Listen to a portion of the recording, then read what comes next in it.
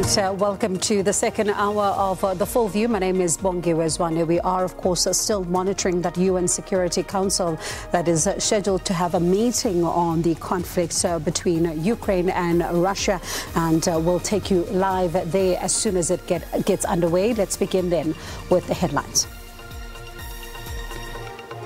President Cyril Ramaphosa and Mozambican President Filipe Nyusi are calling on United Nations Secretary General Antonio Guterres to initiate dialogue between Russia and Ukraine.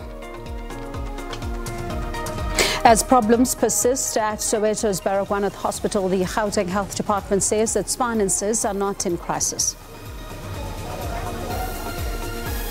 Implicated in the state capture report, Deputy Minister of Defense Makwetla challenges law enforcement agencies to investigate him for corruption.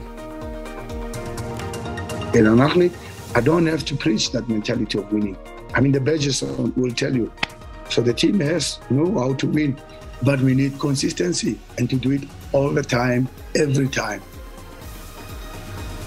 A big moment as African football giants will battle it out tomorrow at the FNB Stadium when Mamelodi Sundowns will take on Pitso Mosimane's Ahly of Egypt.